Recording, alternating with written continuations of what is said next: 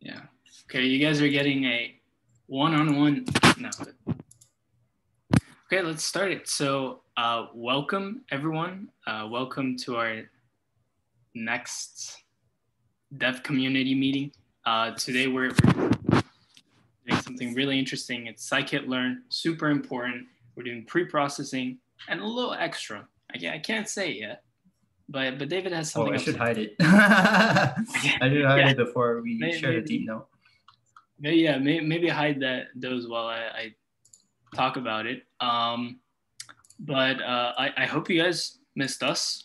You know, we missed doing the meeting last week, but of course, very understandable, and it was a very sad loss. So I hope that this week we can start off the week positive and hopefully learn something.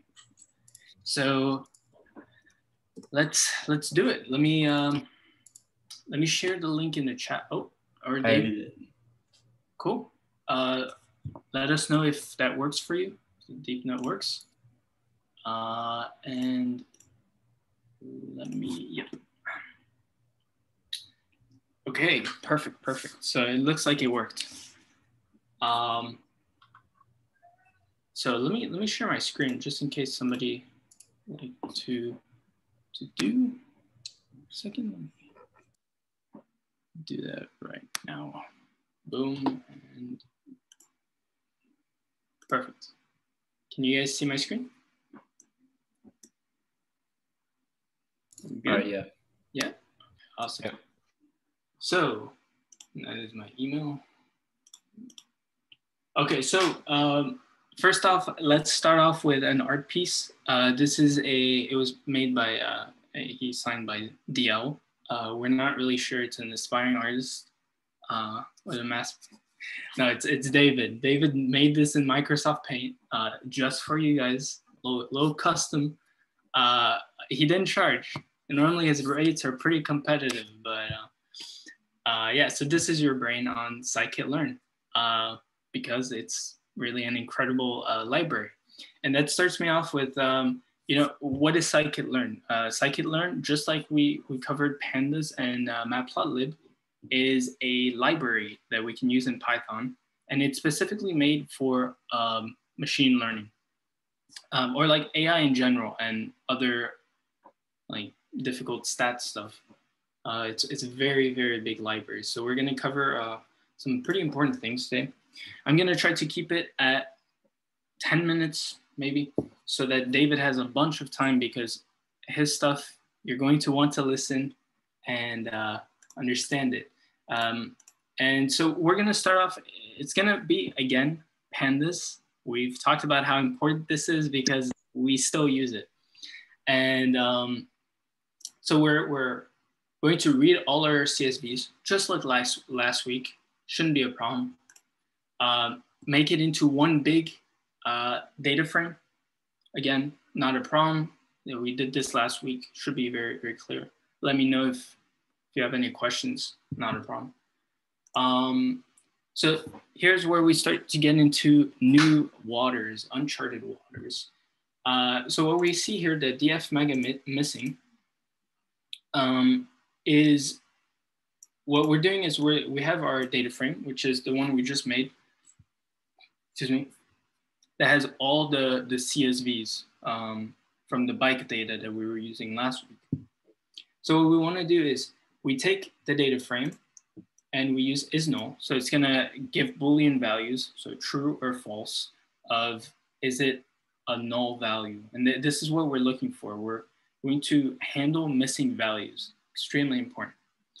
And then we're going to sum it to make it into this data frame. And before I run it, why is it important to handle missing values in your data? Because you don't want to be giving your model a null value or a value that just will throw an error in your model. You want to make sure when you're cleaning your data, which is referred to as pre-processing, that you're getting rid of those missing values or filling it, which we will cover in a little bit. Also, why did this? If you just run this as like .head, it will give you the same but sometimes you want to make sure, I just wanted you guys to know that you could do this to look at all the values just to be safe. So let's run it. And okay, this is going to give us, because of the code that we wrote here, this is going to give us the values that are null. How many values are null in these columns? And there's a lot. I mean, this is not a good thing. You don't want this many null values in any case, and especially not 50K. So that's a problem, and we're going to fix it. In terms of what data we want, we're going to be getting rid of some of these columns because they're just not reliable to us or not useful. And so some of those is the start station ID. We don't need the ID for our purpose. And same with end station ID. The bike ID, we don't need it. The member of birth year, we don't really need to know their age for our purposes. End station name, we do need to know that, but we don't want to feed it into our model because this is ultimately one of the things we want to work with and predict. So if you're feeding that in, your model is just gonna falsely give you the right values because you're giving it the answer. You know, you want it to understand the problem without cheating. And then the gender is also not important to what we're doing. So we create our new data frame without all the different columns. These are all the columns. And now we have the stuff that we really want. And if we look at this, we have January, which is a string. We have the station name. Also, well, they're actually objects, but for the same purpose, it's a string or an object. You can see here it says object. And then you have subscriber / customer, so on. But you only have one numerical value. So that's something that we're gonna want to account for also. But right now it doesn't really matter. Okay, so now we have, our new data frame, which I call df mega updated. And you'll see throughout, I use a lot of extra data frames, but really you don't want to be creating new data frames and data frames. It's gonna slow it down and you're not gonna have a fun time if you do this a lot. So it's bad practice, but because we're teaching you guys the concepts, it's not an issue. So I'm running the exact same code as before, except on this new updated data frame, because I want to see how the values change. Do we still have any null ones? And we do. In start station name, we do have null values, which is not good. So let's go into removing missing values. So one of the ways that we can do is we want to say, okay, if we have 200,000 data points on something, will 745 really affect it? Maybe it's just easier and more accurate to throw out those values. And skeleton gender set, yeah, not important to us. So we can actually drop this, and this is a pandas function. So we're still in pandas for now, but it's very important. So we can use .drop NA to drop all the NA values. So like NaN stands for not a number. So it's just like a fill-in value, but sometimes it can be null too. So this is gonna be, we have our new data frame and we dropped all of them, just deleted them from our data frame. Now, you normally don't wanna do this unless you really have so much data, but it's not the best thing. It's more like if you're in a hurry or something. So let's see if we have any null values still left. I don't know why it's not running. It is running. So it's giving us 0 values. There are no missing values. So this is a really good sign. Yes, very good sign. So there you go. You could use that data. But we can also do what's called imputing missing values. And this is the filling in of values, because we might not want to get rid of all the null values because they have other data attached to it, but we still want to get rid of that NA value or NAN value, right? So imputing just means the filling of values.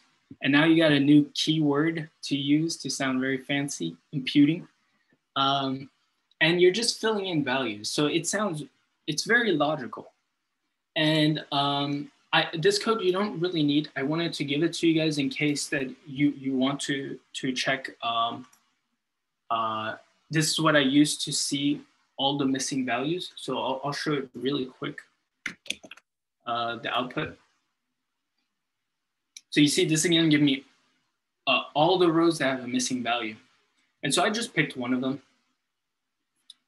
so that I could show it to you guys. So then when I run it, I picked, so from 20 to 2020 to 2025, which is pretty coincidental because it's, 2021. But so I picked this one because it's right in the middle. And we have our NAN value here. We do not want that. Let's fill it in. And let's see what methods we can use for that. And if I feel like I'm going fast, just let me know. I can always clear something up. But I want to make sure, this is more of Panda stuff. It's very important still. So one way we could do it is we could just say, use fill NA to say, okay, fill in every NA value with 0. And so this would, if we did everything correct, this would be a 0. And so let's check it out. Well, first, we see that, okay, we have no longer any NA values. Remember, this is what we use to check if there's any NA values. So let's see what happened to our row 2023. Why did the notebook stop itself? Oh no, never mind. It was my computer. And there you go. Replaced by a 0. Now, if you look at our data, this is not the best use of fill NA because now we have a station name named 0, which doesn't fit all of our other stations. So this is no good, but know that you can do it. And so I put a little note here for you guys if you want to refer back to it. Fill NA according to the pandas docs, which I linked. Docs sometimes are kind of confusing to read, but you start to understand it more and more. So we have backfill or bfill. You can use either one, or pad or ffill. And so bfill, which is actually the one that I'm going to display, is it takes the value from the next valid observation. So like the next value that, as long as it's not an NA value. And ffill or pad does the same, but it takes the one prior. Excuse me. So now let's see how bfill goes out. Let's run it. Okay, we can't see anything yet because we haven't called it. We haven't called the data frame or anything. But let's see what happened to our famous row 2023. Oh, and there it is. You see, we replaced it with the value that's going right after it's valid, it's Folsom Street. So now we have Folsom Street. And it kind of fills in the data, you're imputing it, and hopefully that adds to having pristine data that you can use in your model. And lastly, as a little note, I put imputing values using the preceding value is normally useful when the data has logical order to it. So, if there's some kind of order that continues, this bfill or ffill would make a lot more sense than, if it's random values. So just wanted to let you know. So any questions? I know that might feel like a lot to take in, but it's very logical, right? I hope. Yeah, I have a question. You had a question? Go ahead. Yeah. Is there, I know it might not work with like strings, for example, but let's say if it was a number, is there a way of filling it with the mean With the mean? of the column? I'm pretty sure there is. I think I've even seen, David, you've done that before, no? Yeah. Yeah, so you wanna talk about that, Dave? We're going to talk about it later, but one of the strategies of a class that SciKit-Learn has is to get the average value in the numeric column and put it in for every single null value. And the class I'm talking about is a simple imputer class from SciKit-Learn, which we'll use after. All right, thanks, guys. Yeah, no problem. Good question, because that's probably the best use of it. If you want to have still good data, because we're replacing this, but realistically, this is probably gonna mess up our data a bit, because the distance, the duration that's filled, you see, like, it's not the same. It might mess it up, but yeah. So I will hand it over to David, who will lead us into SciKit-Learn. And go ahead, David. Let me share my screen. Yep. Can you guys see? Yes. All right. So let's get into the part where we're leading up to building our model. So first things first, we got our split, our data we're going to use to predict the values from the values we're trying to predict. So here we are. The convention is to use X, capital X, for the columns that we're using to predict, and lowercase y for the labels we're trying to predict. So we're going to put a copy of our replaced NA values over here, and we're going to get the trip duration and put it in y. And when we go over here and get the head of each, we should see that's exactly what's happening. So the columns we're using to predict for the bike sharing data, we don't really have any numeric values. So what I'm going to do is I'm going to create completely new data just to show you guys a simple way of handling this numeric data. So here we have our light intensity data and our kitchen and living room size data.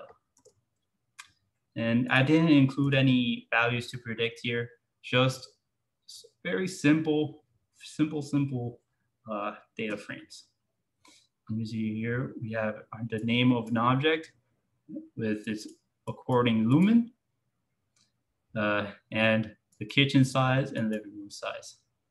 So there's two ways to really think about handling this numeric data.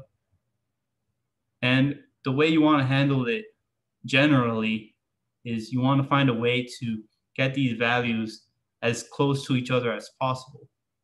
The reason for this is we got to remember that the ML models we're going to be using, it's like a container for math.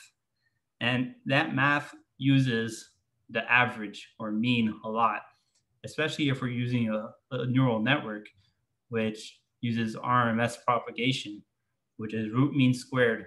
So you're going to get a lot of impact out of outliers. So one way to handle these outliers is to get the max value of the numeric column and just divide everything else by it. So we're going to do it right here.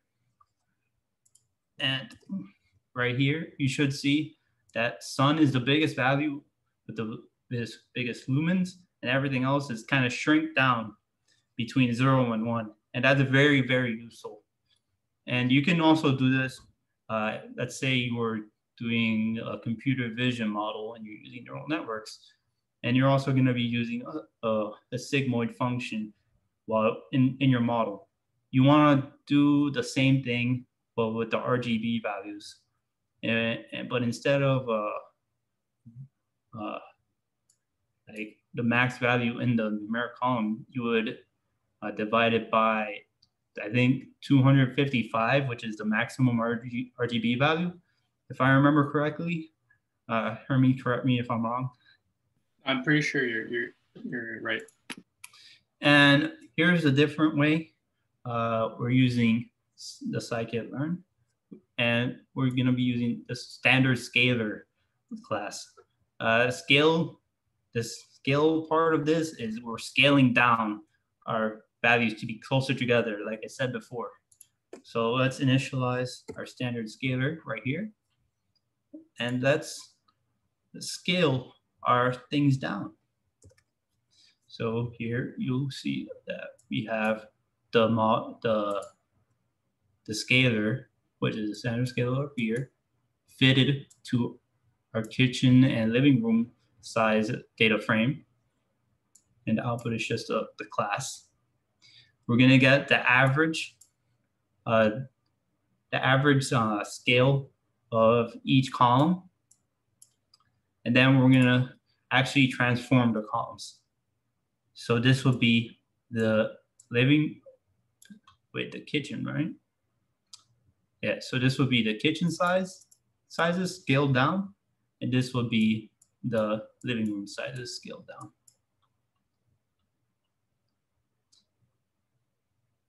And you'll see that if you look at the values closely, you can see that the values that are negative are usually the pretty small values compared to the big values. And the big values are in the positive.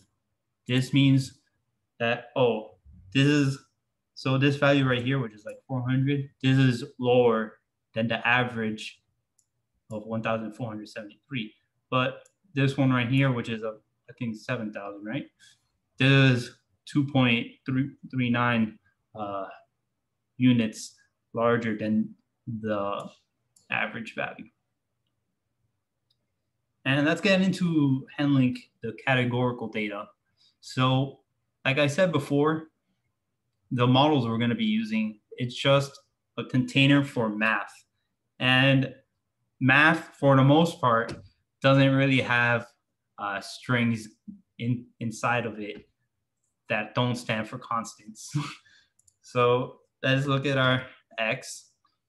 Like we said before, this is our data that we're going to be using to predict the trip duration seconds. And let's see the unique values in this first column right here, the months column. And we'll see we have January, February, which is spelled wrong here, March, April, and May. So one way to deal with this is a very logical way that I found. For example, here we have January, February, March, April, May, but we also know that they have numbers associated with them. So we can replace the string values of these months with their corresponding month number value. So we're gonna replace that here and see now we have, instead of January, we have a 1. And as we'll see here, and when I get the unique, we only have the numbers now. And you can do this for binary values as well. I could have gone into user type, and since it only has subscriber and customer, I could have been like, 0 is a customer and 1 is a subscriber. And that could have worked as well. And another way of doing it, it's the Scikit-Learn way, which is one-hot encoding. So one-hot encoding, what it's basically doing, it's separating all the strings in the column into different columns. And then it's gonna basically say, okay, this is what this row is, and this is what it's not. So as you can see here, in this row, the color is red. So when you one-hot encode it, it's gonna say, red, yellow, green, this row is 1 for red, and then it's not yellow or green. And it does that for all the rows. So let's do right here.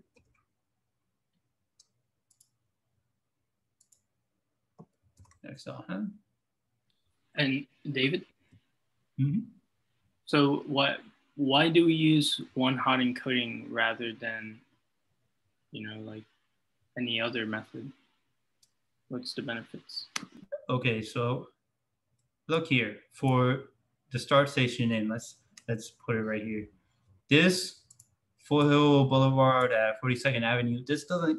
We can't really replace it with a value, and as we said before, let's say there's like 100 different types of roads here for start station names. We're gonna have numbers from 1 to 100. And those numbers, we're gonna have to scale them down. And that's gonna mess it up. But if it has those numbers from 1 to 100, there's gonna be outliers as well now. So you don't want that. So you just wanna have these binary values of 0 and 1. This is what it is, this is what it's not. Does that make sense? Yep, perfect. All right, so let's show this in action, the one-hot encoder. So let's incorporate our one-hot encoder from SciKit-Learn.Preprocessing. We're gonna initialize it. So when it handles unknown, it's gonna get an error and it's gonna drop if binary.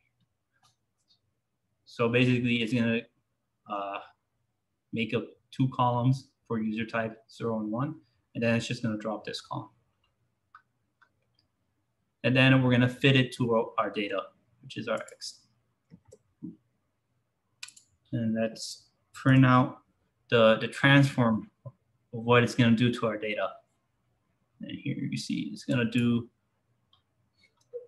have a bunch of zeros for what the start station name, what it's not. And then it's gonna have like a 1 in the middle for what it is. All right, let's get our feature names. And you'll see here all the different columns it made for each and every start station name. It's a lot. And if we actually did the numerical approach to this, we would have a big problem with outliers when we came to the model. So it's better to just one-hot encode it. And another way to one-hot encode is the get dummies function from pandas. If you want to see it as a data frame, because the one-hot encoder right here, this is more like, oh yeah, I'm feeding this into a model already, or it's in a pipeline or something. We'll talk about that later. And PD, that's just, okay, let me see it in a data frame. All right. So we'll see here as the month April, month February, month January. It's gonna, for the first value, it's gonna be January. That's 1. And it's gonna pull all the start station names until there's. Let's see if I can find the 1. Ah, there it is. Start station name.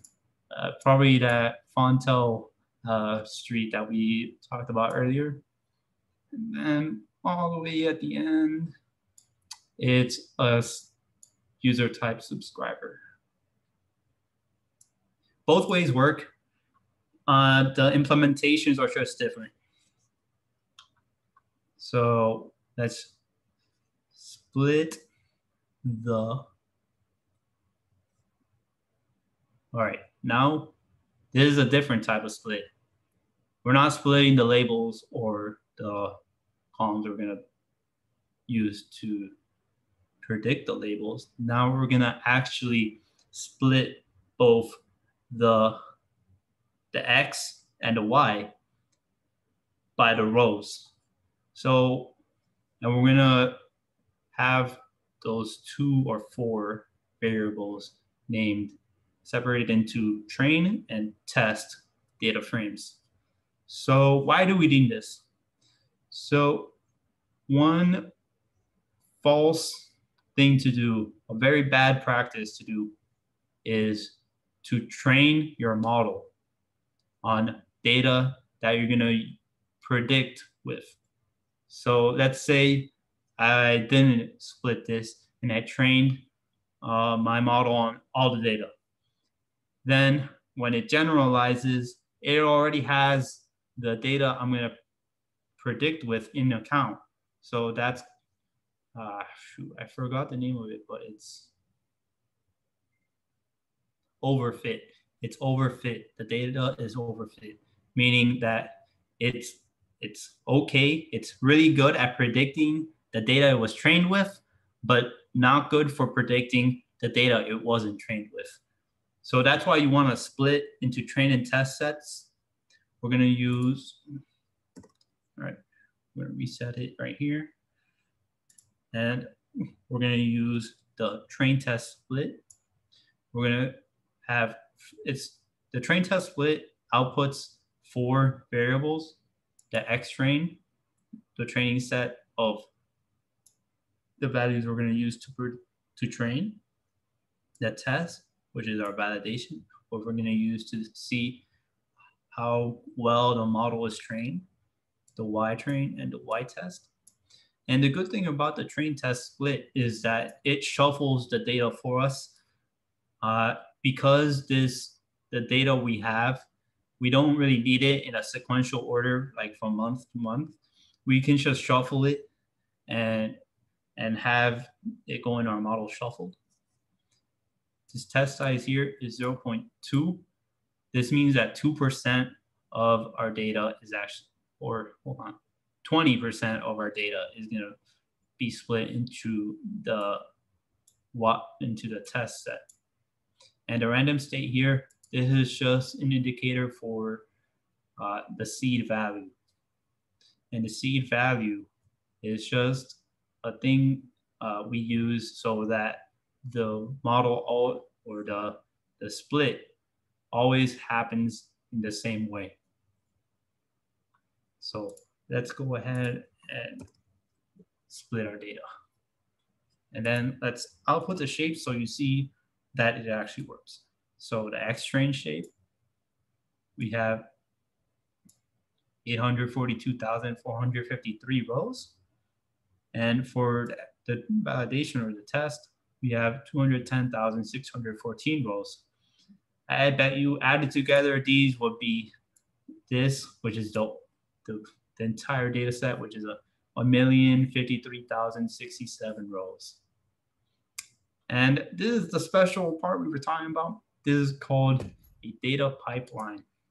So what is a pipeline? A pipeline, I'm gonna give you guys the Lego explanation.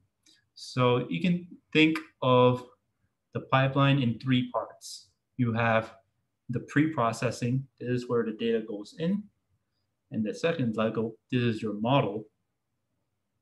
The pre-processed data goes into a model. And then the third Lego is the prediction. This is where the output of your pipeline and what you really want. So let's import our tools. We're gonna get a column transformer. This is just to transform all our columns using simple imputer and one-hot encoder. And we're gonna get the pipeline.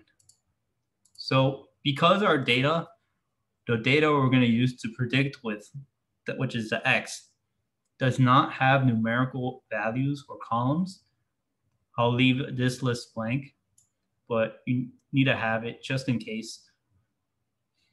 And for categorical columns, I put the month, start station name, and user type. And we're gonna use, we talked about this a little while ago, the simple imputer. And our strategy, we're gonna use constant. And this strategy is basically what Hermes was talking about the other time, which was to fill the NA values with a constant. or like 0, 1, 2, or 3. The reason we don't want to use the backfill or those is we're not really sure which column has the most effect on the model. But since it's only like 745 missing values, it won't really matter that much. So let's create a pipeline. So we're initializing the class, which is the pipeline. And for steps, we're going to have a list here, which is our imputer, which is going to be the simple imputer. Most frequent is for categorical. And for some reason, yeah, this is the numerical transformer. And for some reason, yeah. Oh my God, I'm so sorry. So this was actually the numerical transformer. So in case we did have numerical columns, the simple imputer we have here would just input whatever constant value it has. But for our categorical values, which is our string values, we actually want to use the most frequent strategy, which is just getting the most frequent string value in the column and putting it in. And our one-hot encoder, it's just gonna do what we said before. We're just gonna split the columns and say what it is, say what it isn't. And if it finds any unknown values, it's just gonna ignore it. But probably don't want to do that if you don't have something to fill it in. So let's do the column transformer here. This is going to transform our columns before we put them into our model. And we have the numerical transformer, which is what we talked about up here, which is a simple imputer with the constant strategy on our numerical columns. We don't have any. The cat, which is just, these are just names for the transformers. It can be anything. Categorical transformer, which is right here on our categorical columns, month, start, station, name, and user type. And this is our model. So for the model, we're going to be using a random forest regressor. And a very simple explanation of this, because I know this is more of a pre-processing workshop, but want to see it in action, right? So a random forest regressor is just a really big tree. And for this one, we're going to have 100 layers, but it's just a really big decision tree that in the end gives you a constant value. And the constant value that we want is the trip duration seconds. So let's create our model right here. And to actually fit our model or train it, we would get this metric to see how good it's trained. And here you would create the entire pipeline again, the preprocessor and the model right here. And then we would fit the training data. And that's what it would use to train. When I ran this for the first time, it took 30 minutes. So I'm not gonna run it again. So what I did do, I imported Joblet, which is a serialization library. And I pickled the pipeline. And pickle is just a way of saving variables or objects for later. So I pickled it right here. It's right here. This is the pickle. This is our serialized pipeline. And this is very useful. And we're gonna load it in. We're gonna load it in. And then we're gonna use that trained pipeline to predict the values for X tests. And then we're gonna match those predictions to the actual values and get our mean absolute error. And the mean absolute error basically saying what's on average, how off is the prediction of the model compared to the true values. And as we'll see, it's loading it in. Even loading it in takes a while because that just shows how big it is.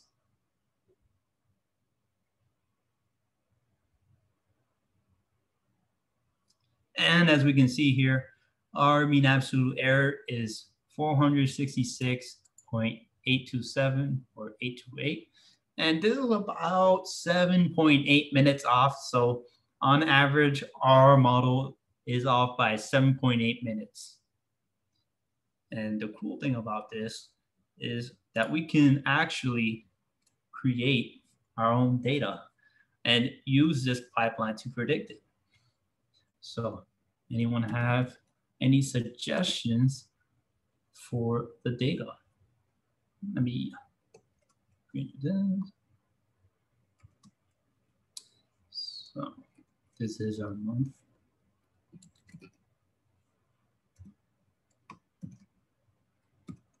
All right, give me some months. Give me some months. November. November. I don't think we trained our model with November. May. January. January. Okay.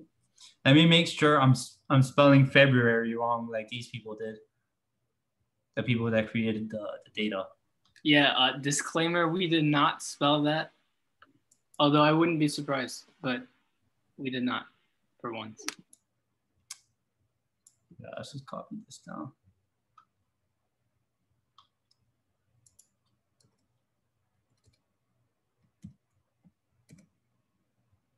January. All right, give me another one. January again. Oh, they capitalized it. I think Lazarus was gonna say something. Yeah, May.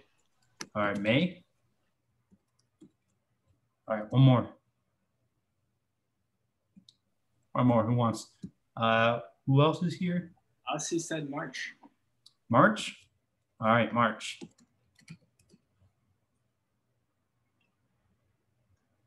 And let's go to another.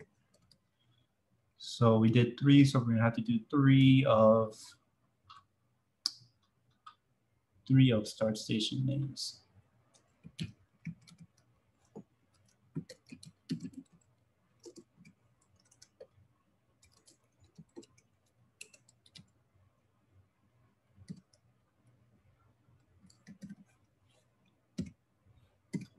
All right, let me get some random names open here.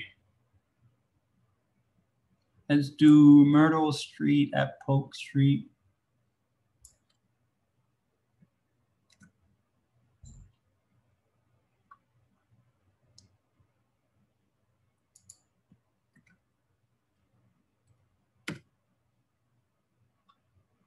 Let's do, let me see another one.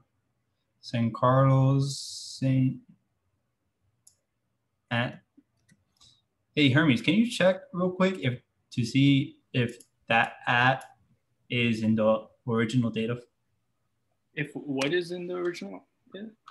The at. This at, because I don't wanna use the encoded ones. Yeah.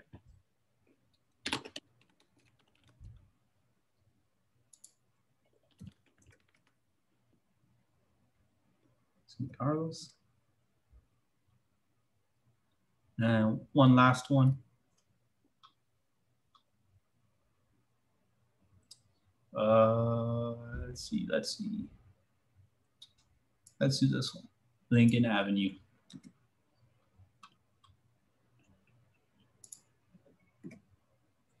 All right. Yeah, the at is here. Like all right, perfect. And then our final column, which is a user type.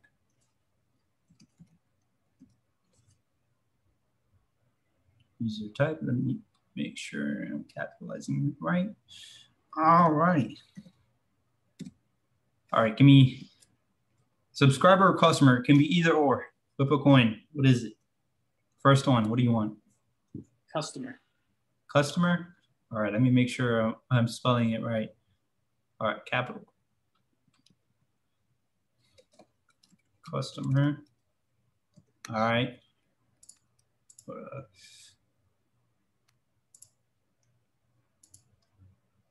right, let me just do user or subscriber. And then let me do customer again.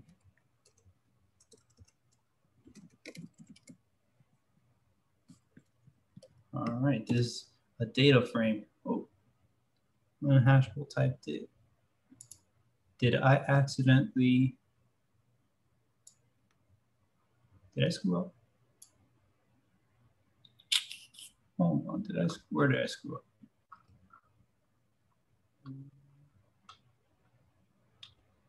Oh, isn't it? Because it's supposed to be a oh, whoops. Yeah, hold on. I wasn't supposed to put these inside a dictionary here. Yeah.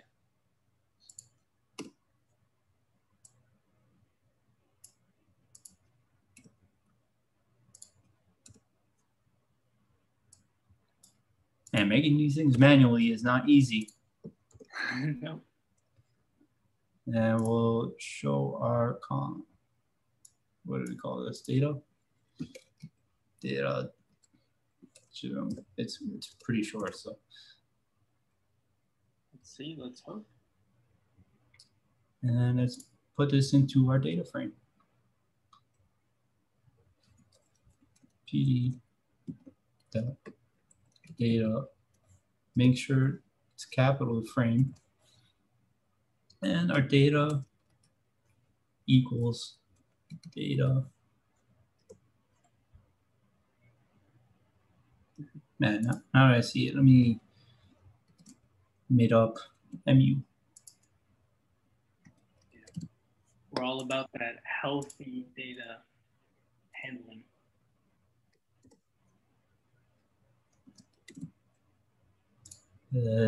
Let's call this data frame MU DF.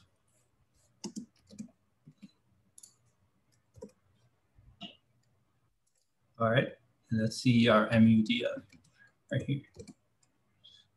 Oof, looking pretty clean, So let's predict.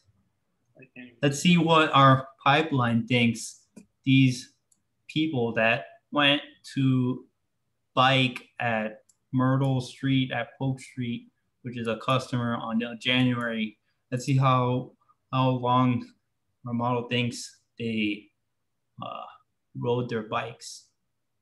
So let's copy this down.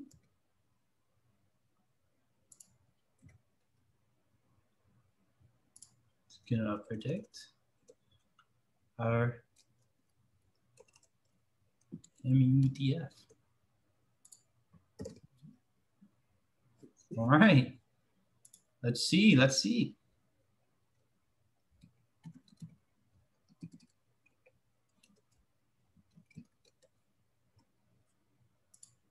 What does it think? All right, so for the first person, that's a customer riding from start station Myrtle Street at Polk Street to wherever on January, the model thinks, our pipeline thinks, they're gonna go 1,547.5 seconds. I got you on the minutes. And 600 is 10 minutes. 1,200, that's 20 minutes. Plus 300, I think that's about 5 minutes. So about 25 minutes, the model thinks it's gonna go. This person is gonna go.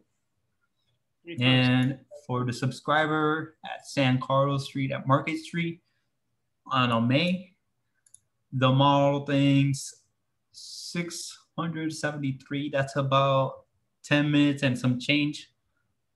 Yeah. And for the customer on Ozarius Avenue at Lincoln Avenue on our March, it's gonna say, all right, 1,200, 1,026. But you know what? Let's add one more column. One more. Yeah. One more row. Let's make it in the same month. March. Actually, 2 more rows. May. Oh, wait. Yeah, May.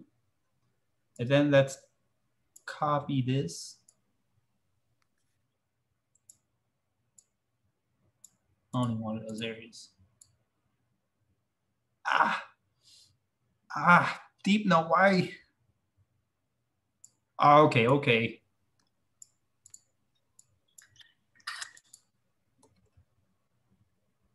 Okay, deep note. Do it the hard way then. There you go. Thing, I'm a fast typer. You've been practicing the typing.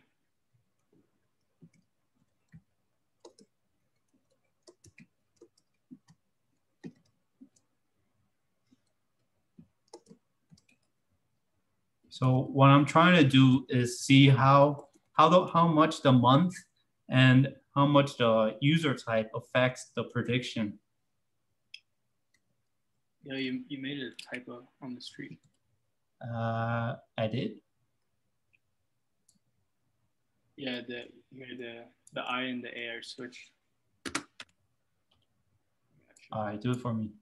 Yeah, I fixed it. I did it again. But yeah, Ozzy has a point. Control V. You don't got to be a fast typer. And let's say this is where we had a month the same. So let's make it a subscriber. Subscribe. Let me see. Make sure I put it right. My accuracy is kind of wonky, but I'm a fast typer. Let's see. Customer. Also, since this is going on YouTube, if you're seeing this, subscribe. Subscribe to DSC. So that's your data. Let's make it a data frame. Let's pop it off over here. All right, so here we have some of the same. Let's say let's give it a story. The person here, he saw that the bike sharing app was pretty good, so he subscribed. But then a couple months go by and he thinks he's not really going to use it anymore, so he's just a regular customer. So let's see how the user type and the month affects the prediction for this person right here.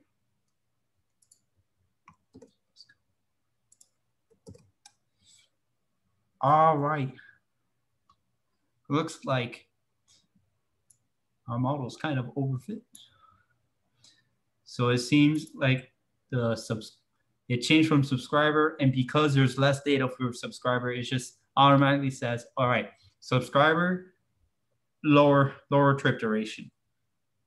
And for a month, looks like less time in May. Maybe it's kind of rainy over there in California, in the Bay Area during May. I don't know, but it says it's lower during that time. That's pretty interesting.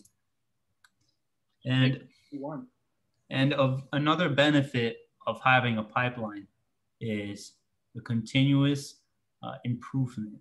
So you can pickle the pipeline like I did before, but you can also get new data and retrain the pipeline so that it can actually do more months, more streets for another user type. And you can improve it and then pickle it again and replace the old pickle with the new pickle. And that's the pre-processing workshop, guys, with a little bit extra. Yeah. Thanks for coming. Yeah. And before we wrap it up, if there's anything that we want you guys to take away from this, apart from all the pre-processing, is what David just mentioned, is the how important pickling is. I mean, like he said, it took 30 minutes to train the model, but then by pickling it, you can use it over and over without having to retrain the whole thing. So it's extremely useful. Right, David? Oh, yes. We should have used it more often during our eBay challenge. Yeah, we don't they don't need to know. Yeah, we should have. But now we know, because now we know. But okay, well, thank you guys for coming. I hope you enjoyed. I mean, what do you guys think? How was it? Pretty interesting, right? Very interesting, if I do say so myself. But let me just quickly. Indeed. One more time. You have to end it off because Josh, he joined late, so he wasn't able to see your masterpiece. Oh, yes, the masterpiece. You see, this is you. Semi-interesting. Oh, no. We have a fake AI person in here. Josh, but yeah, exactly, Lazarus. You see why it's so useful, and thank you, Aussie. So yeah, I hope that's your brain on SciKit-Learn, and after our workshop, you learned quite a lot, hopefully.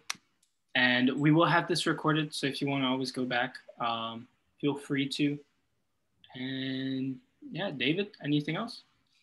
And as always, we want to encourage you guys to use these tools on your own, because who knows, you might get put on some board that's very visible in the community. Not leaking anything, just suggesting it. Just saying. We might, but yeah, always be doing projects. It's very important, and share it with us, like Lazarus did. That's awesome to hear.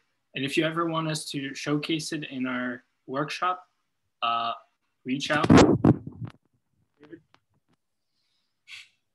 All right, thank you. Yeah, that's it.